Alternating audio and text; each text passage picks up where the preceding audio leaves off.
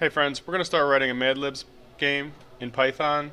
If you're not familiar with what a Mad Lib is, go ahead and Google it now and come on back, because knowing what a Mad Lib is going to help you a lot in coding it, obviously. So the first step here is actually to write a story. I would go into a regular text editor, whatever one you prefer, and write a story. It should be a big solid paragraph long, at least. It doesn't need to be super long. Too long is also almost as bad as too short.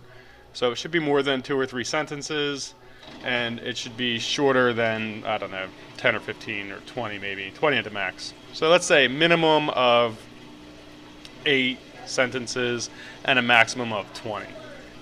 So you can write your story about anything you want. The story could be, sorry about the noise in the background, by the way. The story could be, serious. It could be like real life, true story. It could be a retelling of something you saw on TV, so totally fiction. It could be a how-to, almost anything you want. It should be your own writing, though. Don't plagiarize it. So even if you're retelling, Little Red Riding Hood or something like that, it should be your retelling of it, your writing of it, not one you copied off the internet. Speaking of copied off the internet, I copied mine off the internet. I'm sorry. I was in a hurry to make this video, and I feel like it makes it okay since I just admitted it just now that I copied it off the internet. Anyway, our first step then is going to be, after I write our story, so I guess our second step is going to be to print out the story. So here we are. I'm in Thonny, which again you can find on Windows, assuming it's installed, by going to the bottom left-hand corner of the screen, pressing the Windows button in the bottom left corner, and in the search type THONNY and press enter, and it should come up.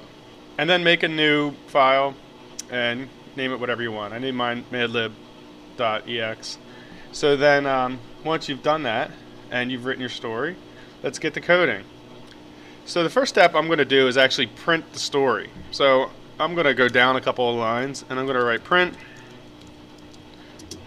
parenthesis and then 3 double quotes. So 3 double quotes with no spaces in between will allow me to make a multi-line print. Now that I did that, I'm going to press enter and I'm going to paste in my story that I copied from where I wrote before. So Control V for me, and then 3 double quotes. There's my Little Red Riding Hood story, and as you can see, I formatted it so it's text wrapped to fit neatly on the screen. If you copy this off of the internet or possibly off of a text editor, it may go all the way across the screen, and that's really ugly and annoying. You should take the time to go down the line and press enter, each step to make it format neatly and pretty. Right, so I can run this just to make sure everything's good. So there's my Little Red Riding Hood story. Nothing too interesting there. All right, great.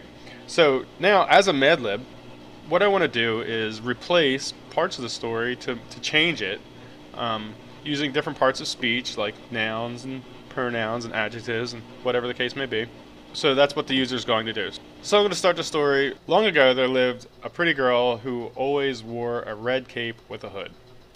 Alright, maybe I'll change pretty to be an adjective. So pretty is an adjective, so I'm going to take that out and I'm going to replace it with a % sign. So shift and the number 5 and a lowercase s. %s, no space between the two. Right, so that was an adjective.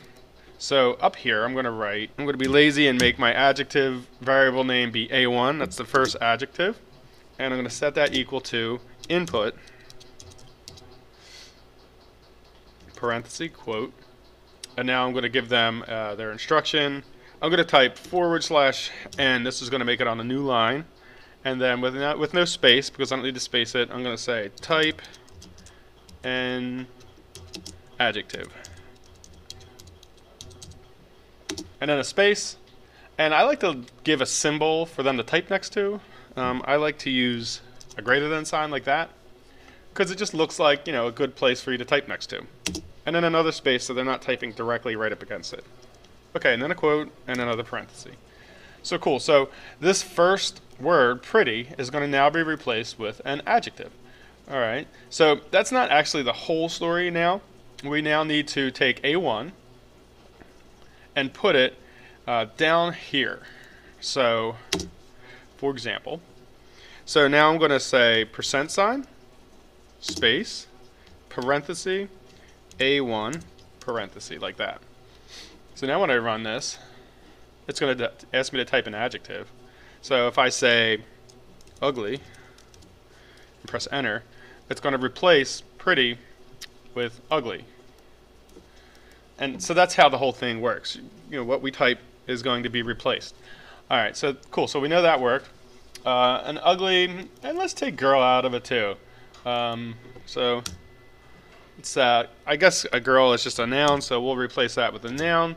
And I'm going to copy this because why type more than we have to? V, and I'm going to type noun here instead, noun. And so right here is going to get replaced with %s, and down here is going to get a comma and n1. Now I can always I can replace words again and again. Like let's say I want to do red, so it's not going to be a red cape anymore, it's going to be something else. So I'll say %s, and up here I'm going to say color V, and I'll say type a color. Now every place I want color to be, like if red shows up more in my story, does it? Yeah, Little Red Riding Hood. I can use that word color again and again. So well, let's put color in here so I don't forget. Because where people go wrong in this is they have a different number of variables down here listed than they have %s's listed in their story. So that's really important. That's why I do it the way I do it. I do one in the story, make sure it's defined up here, and then type it down here. This name has to match one of these up here. And like I said, they can be repeated. So maybe, I don't know. So I type a pronoun here. This is getting weird. Anyway, so here's red again. So I'll type %s, and so that's a repeat of red, and that's with nothing else in between. So I'll type comma, color, and so on.